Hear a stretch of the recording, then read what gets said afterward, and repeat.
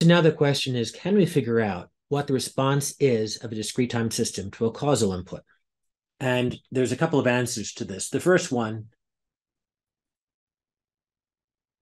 is to say, of course, it's what we've been doing up until now. You use something like Z transforms to figure it out. So as an example, if you feed an input x of n into an arbitrary discrete time system, I'm going to draw it as h of z. But if you prefer to see it as a dtft, you can just replace that z with a e to the j omega. You know you'll get some sort of output. There's different ways you can do this. If h of n is finite, you could convolve the input with the h of n to find the output. You can do that directly. If h of z or if h of n is infinitely long, like it's been in my previous examples, you can't convolve because you need to convolve with something infinitely long, and that doesn't work. So instead, you'd work in the z domain or in the dtft. You'd work in the frequency domain. And as an example, you'd figure out what your y of z is. You'd say convolution in one domain is equal to multiplication in the other. So you'd multiply the x of z by the h of z. And then you'd take the inverse z transform of your y of z to find your y of n. And the typical way you take that inverse z transform is you'd check to see if it's proper. If it's not proper, you divide. And then once it's proper, you'd find its partial fraction decomposition. And then you just recognize the parts right off the table. So that's the simple method to do it. There's a second method too, and it uses approximation.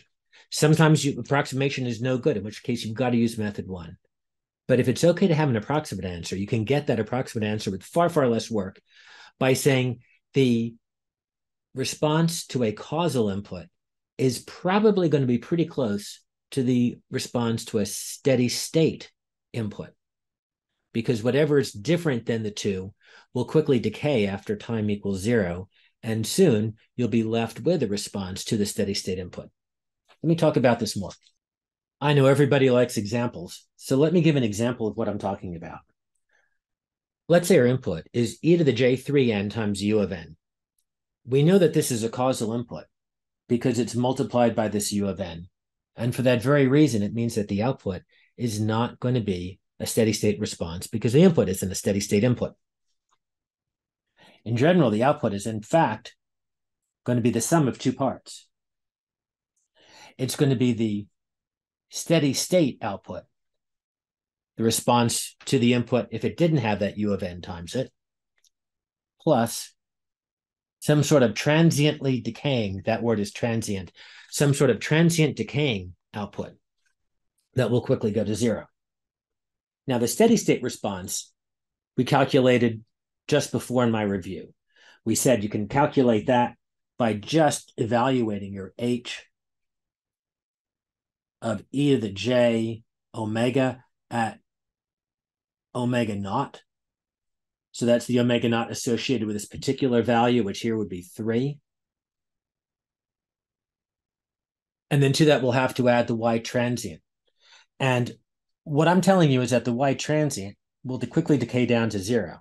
How fast will it decay down to 0? Let's answer that question.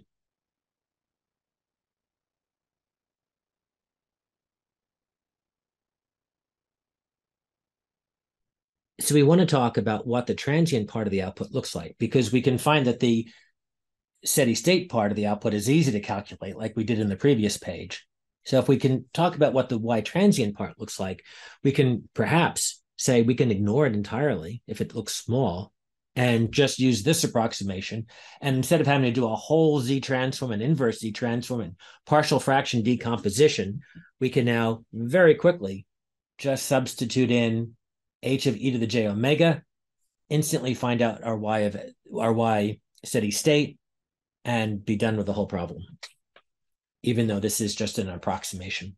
So how good would an approximation be of saying our whole response to a causal input is just the same as the steady state response, which is the same thing as saying how good is an approximation to say our y transient response is pretty close to 0?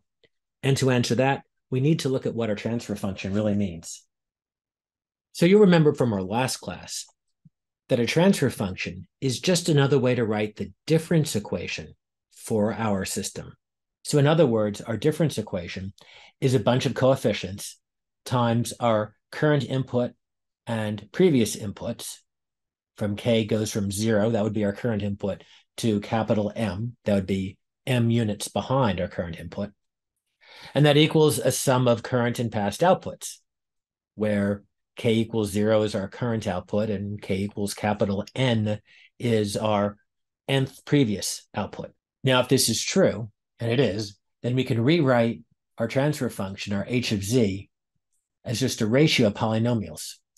And there's a ratio in the denominator from k equals 0 to capital N of all of our output coefficients, b sub k times z to the minus k.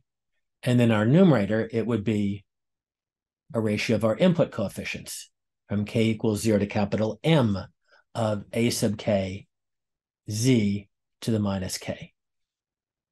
Let me get a little more room here by just putting our output is equal to the steady state output plus the transient output and just pushing it over on our left a little bit. Now there's something special that happens here when n equals 0. You'll recall that our filter order is what we call our n. And if our filter order, our n, is equal to 0, what that means down here, if n is equal to 0, is that our denominator just becomes b sub 0 times z to the 0. Z to the 0 is 1. And so our whole denominator just becomes one number, b sub 0. And if we divide top and bottom by b sub 0, it means our denominator becomes 1 and it just goes away. In other words, if our filter order is 0, our whole denominator here goes away and our transfer function is just the numerator portion. What that means in our difference equation is that our current output is not a function of past outputs. Our current output is just a function of current and past inputs. And think about what that means for our impulse response. We're talking about an n equals 0 filter order. Then there's a whole bunch of things that happen. It means our current output is only a function of current and past inputs, not a function of past outputs. And this means that it has a finite length impulse response. If you kick the dog, if you put in an impulse at n equals 0, because the current output, the impulse response, your impulse in, is only a function of current and past inputs, it will only be non-zero for a finite length of time. How long? n plus 1 samples long. Take a look at what this equation becomes. If capital N is 0, then what you're saying is that the current output is just equal to a sub 0 times x sub 0 times your current input. What it means is that your current output is a function of your current input, scaled by A0, plus your previous input, scaled by A1, and so on, up to m samples ago of your input, scaled by A sub m. So it's only going to pick up, your current output is only going to pick up your current input back to your m samples ago of your current input. And after that, it's not going to pick it up. So your impulse response will only last between 0 and m samples, which is what we wrote here. It's the same thing as saying that there's no feedback. It's the same thing as saying the denominator of h of z is 1. I mean, it could be any constant, right? And then we could just divide the top and bottom by that constant. So it's equivalent to having a denominator of h of z equal to 1. So all those things are important. But the biggest thing to realize is that because your h of n is only non-zero between n equals 0 and capital M, that means that you can now place some limits on how long y transient of n exists. And it's non-zero from 0 to strictly less than m. And that means that the total output is equal to the steady state output for n greater than or equal to capital M. And that is the end result, is that if you're looking at a finite impulse filter, then your output is equal to the steady state value for any values of n greater than capital M. And that means that instead of having to do this difficult thing to the left about taking z transforms of the input, z transforms of the system, multiplying them, taking inverse z transforms by using partial fraction decomposition, which you can do on paper, but it's very difficult to do in a microcontroller. All of a sudden, you can approximate the output as being the steady state response, which is what we did on this previous page right here. So if you've got a cosine input or a power series input, even if it's causal, if it's going into a finite impulse response filter, the output is going to be equal to the steady state response for n greater than M. And that's different. It's going to be exactly equal to it. And that's different than if n is greater than 0. If n is greater than 0, then the output is a function of past outputs as well as inputs. And once it's a function of past outputs, then there is feedback. And that means it's an infinite impulse response. And from now on, we'll just call that IIR rather than writing the whole thing out. And that's the same thing as saying h of z's denominator is not equal to 1. It's something more complicated. And that's the same thing as saying that the transient portion of the output is going to be infinitely long, although it does decay. So there's no point at which the output is exactly equal to the steady state output. But after an arbitrarily long period of time, it gets arbitrarily close.